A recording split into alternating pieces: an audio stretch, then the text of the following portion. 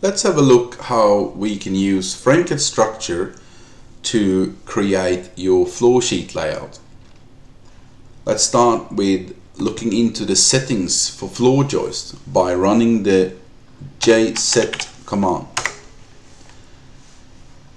There's a second tab called Options. Under there you got sheeting information, and I'm going to stick with that yellow tongue that we have here, but I can select others. I will now insert some floor joist.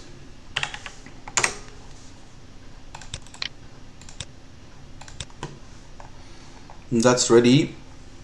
I'm going to insert the floor sheet layout by running the FSD command. I will select the boundary, right click, select the insert point for the floor sheets and the direction of the floor joist. And now we got all these inserted.